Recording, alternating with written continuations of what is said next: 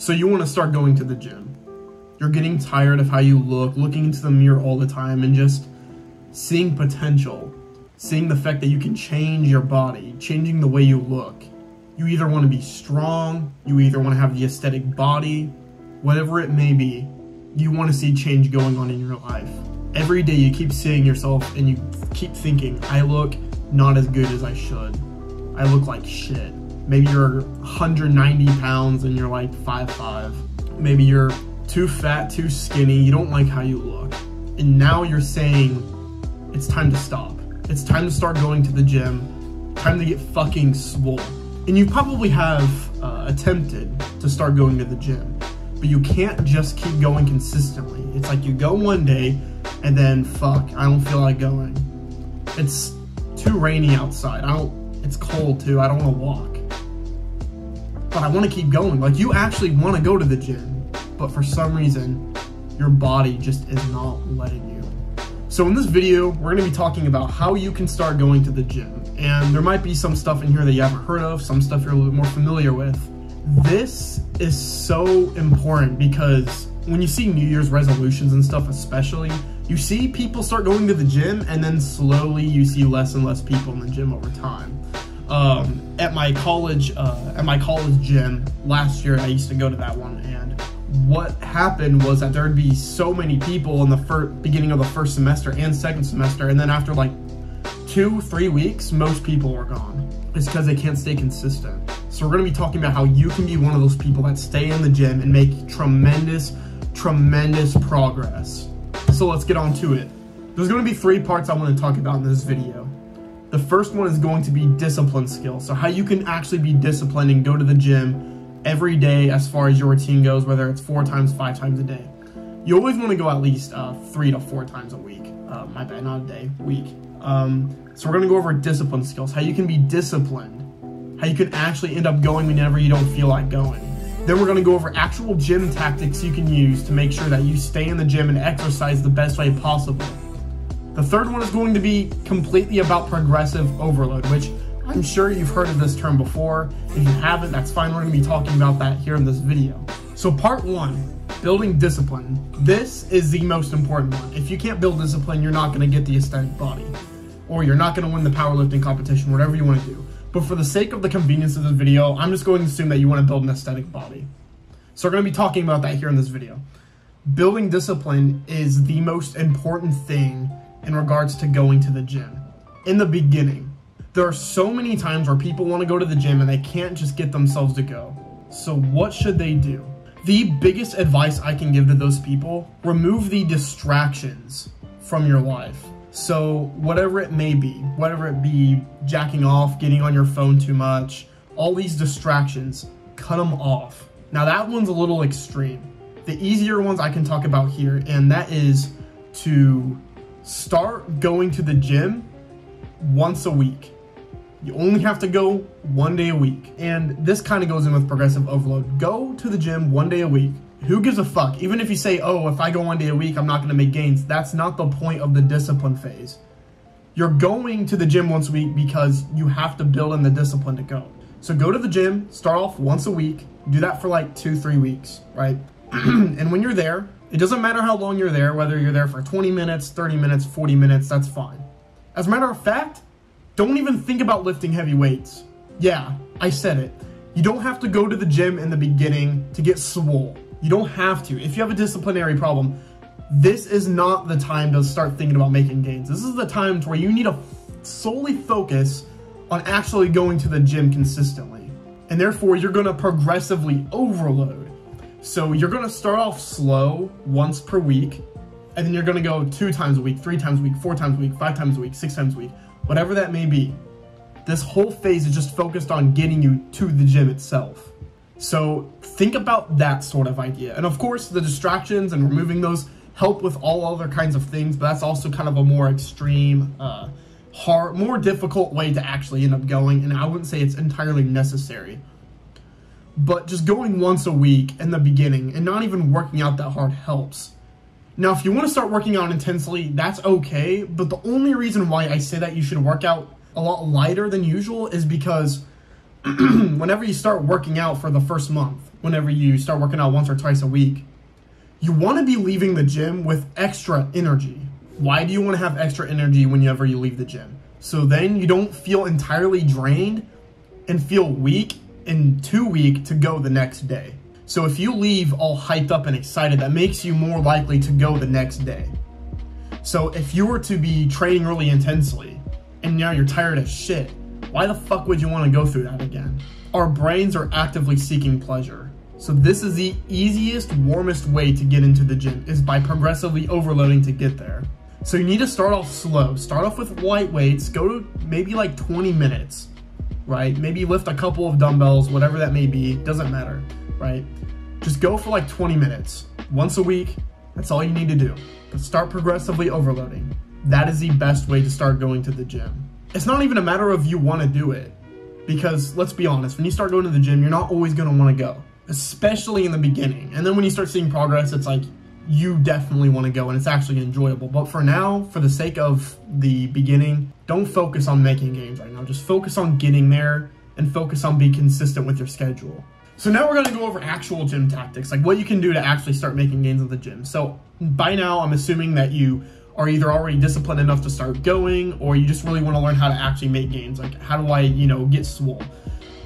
Here's the big thing. We're not going to be talking about pre-workout in this video at all. And honestly, whenever you start working out, pre-workout in general is never necessary, but especially whenever you start working out, it's not something that your body really needs, honestly. And you can definitely do without it. You really don't need it, honestly, because you have a thing called newbie gains whenever you start going to the gym. So here are the actual gym tactics. You need to build a workout split routine. So I made the big mistake when I started lifting is I started fucking around with the machines, doing curls and then dips like in the same day. And I did that for 4 months. I didn't have a workout routine for 4 fucking months. I was doing a bunch of bullshit workouts for 4 months. That definitely hindered my progress. You want to build a routine, but be careful. Whenever you build a routine, be flexible with it in the beginning, because if you build a strict routine that you follow when you start working out, you're not going to want to do it. Remember, if you end up losing discipline on that stuff, that's a big thing. You need discipline. So if you think you need to, make sure the schedule is lenient enough for you. And that's also one thing I should have said about the discipline is you need to make this gym time easy for you to get to. You need to fit in the gym as a part of your schedule that you're going to be doing for the rest of your life. So building a workout routine definitely helps with that. Building a schedule, actually getting there and doing what you want to do. So I know that you're going to want an aesthetic body. So you're going to want to focus on muscles that focus on all the parts of a male aesthetic body. What you need to do here as far as like which muscles you want to work out. My workout routine, I can link down below. I do a split of push, pull, legs, abs. Yes, I do abs because your abs are also a muscle, and although they can only show if you have a low body fat percentage, if you want your abs to look more full, look a lot better, you're gonna have to work out your abs. Maybe it doesn't have to be once a week, it can be once every other week. Just make sure you work out your abs every now and then, or your core area. And that honestly helps with all parts of your body. It doesn't just have to be your abs, right? Push, pull, legs, abs, right? So push would be triceps, shoulders, pecs. Pull day will also be shoulders, but it'll focus on my back and my biceps. Leg day is my glutes mainly and my quads. My calves a little bit too. And then of course you have your abs. What muscle groups do you actually want to work out to build an aesthetic body? So what we know what an aesthetic body is basically a person that has a lot of muscle, but they have a low body fat percentage. And what this does is that it gives somebody the V taper. So essentially having like the V shape, which makes a man look so much more masculine. This is the equivalent to the hourglass shape of a woman. We love women that have thin hips, wide waist, big breasts. It gives them the hourglass shape. We love that. Girls agree with the same thing. They want to see a man with the upside down Dorito. That's what we want. We want to build the V taper. So what muscles do you actually want to work out to build this so-called V taper? So you want to start working out your upper chest, right here, delts, lats, biceps, triceps. These ones are so important, including the neck. Yes, you need to work out your neck. Work out your neck at least twice a week. I see so many guys that look absolutely jacked and they have like shitty neck. Like their necks are so tiny. If you cropped a picture of them, they literally would look like a skinny person. Working out your neck makes you look so much more masculine. I'm gonna show you pictures of Mike Tyson right now. This guy has the biggest fucking neck ever. Like you don't even see his body. You can already tell this guy's jacked as fuck. It is important to work out your neck. The neck exercise I do is neck curls. I'm gonna show you right here. They're really, really helpful of building out that aesthetic body. Neck, shoulders, lats, pecs, delts. Biceps and triceps they help. I would say they help, but they're not necessary. I would say as far as the V-taper goes, the lats are very important to build, and so are the delts. Honestly, all of these are just aesthetic muscles to start working out. And as far as legs, I would focus on the glutes the most because they make you look the most fulfilled as far as your aesthetic body goes. Because if you're aesthetic, like you have like the V-taper, but your ass is kind of flat, it looks a little weird. So as far as legs go, I would primarily focus on the glutes and the quads. You can do a little bit of calves, of course, but I would focus mainly on the glutes. That's probably the most important part of your legs, I would say, as far as building an aesthetic body. But of course, girls aren't gonna like really care that much about your legs. All they care about is that you work out your legs. And you might be thinking about the argument, well, I don't care about girls, I wanna do this for myself. We can talk about that video like separately, but right now, those are the muscle groups that you wanna work out to build an aesthetic body. Those are some of the gym tactics and the most important ones. So we've already talked about building a routine, building the aesthetic body. The third one is getting plenty of rest. If you are not going to sleep before 10 p.m., you need to get on your shit immediately. Honest to God, like especially people my age who are 20 years old, dude, you can't be staying up until 1 a.m. playing fucking Fortnite. You can't do that shit. This routine is not going to let you, I'm telling you right now, you're not gonna make gains in the gym if you don't get good sleep. Sleep is vital. You absolutely need good sleep. Now, there is a saying that goes around that says you need 8 hours. 8 hours of sleep is like the minimum. I don't entirely agree with that. Now, the reason why is because a lot of people's bodies operate differently. You cannot sleep 6 hours. I'm sorry. Like, although your body can operate, you're not gonna make fucking gains. I would say for the average man, a minimum is 8 hours. 7.5 hours if you have something very important to do and you gotta wake like something late, right? That's important. At least try to aim for 8 hours though. 8 hours is the like optimized routine. Also, one other thing is that when I first started working out, I started working out in the evening. My challenge to you is to start working out in the morning. Now, of course, in the discipline phase, you might want to work out whenever the hell you want. But whenever you want to start building an actual routine, I would recommend going in the morning time because the morning is so good to work out in. You already have the discipline to start going in the morning. You already feel good. You feel like you're making progress during the day. You feel more productive. And of course, you can eat and everything afterwards, and you feel a lot more fulfilled after you're done eating.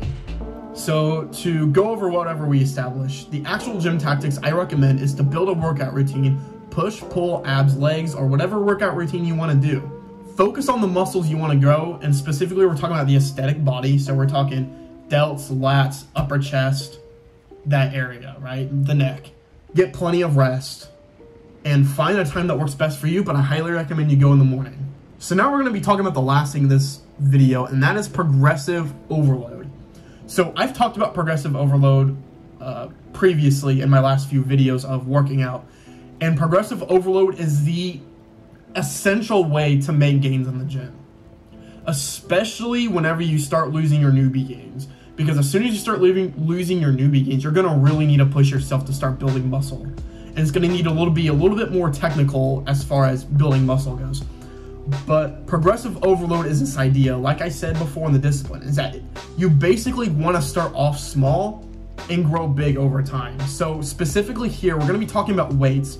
So you're going to want to start adding weight over time because you're going to end up getting stronger over time.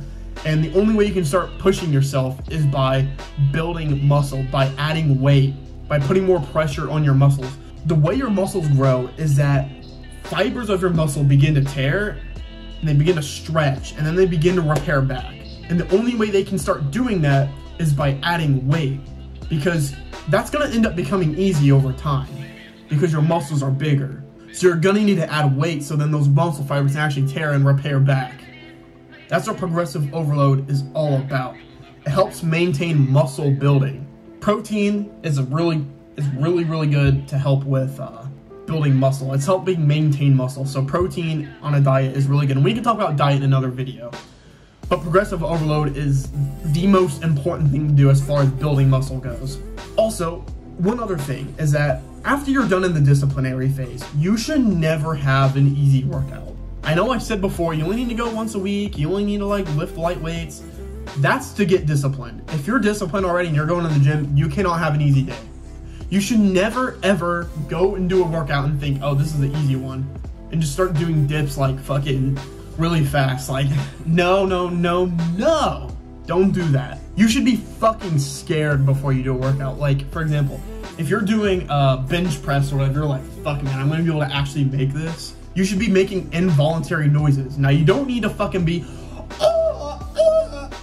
you don't need to be that stupid motherfucker that does that in the gym. But if you don't start making involuntary noises like, you know what I mean? Or some sort of stuff to let your pain out, some sort of vocalness to let your pain out, you're not working out hard enough. That's the entire, and like if you're not struggling, if you're not like weak after your workout, it's gonna be harder to make progress. Progressive overload, guys. Think about this. Pain today, growth tomorrow. Pain today for growth tomorrow. The only way you can grow and get big is by going through the pain. So important. So a little bit about my fitness journey. I've been working out for a year now. So it was actually a couple days ago, I went through my 1 year anniversary of going to the gym. And honestly, the progress that I have made going for only 1 year is fucking phenomenal. It's actually crazy. The fact that I've been consistent for 1 year and I've already gained so much progress in the gym is absolutely amazing. Guys, this journey is so worth it. Now, you might be thinking, is this gonna help me get girls? Like, is this whole workout routine even gonna help me? Like, girls are gonna fucking cream over you if you have an aesthetic body. I know that it's all about personality, bro. Build the aesthetic body first, see what happens. I still have Tinder. I'm a fucking loser for having it. But ever since I built an aesthetic body, I went from, before I started lifting, I went from like 5 likes every 2 weeks to having 99 plus likes in the span of like not even a week. I'm not fucking kidding. Like, this aesthetic body routine, it helps. Going to the gym helps. It helps with your mental health, your physical health. People will respect you more. You will feel confident about yourself, and girls will love you so much more because it shows that you're disciplined. Your body, your aesthetic body shows how much work you've put in. Is that not for you? They say, I don't want to work out for women, I want to do it for myself. Bro, is this shit not for you? You're going to be so grateful that you've built an aesthetic body and now you just feel so much better about how you look.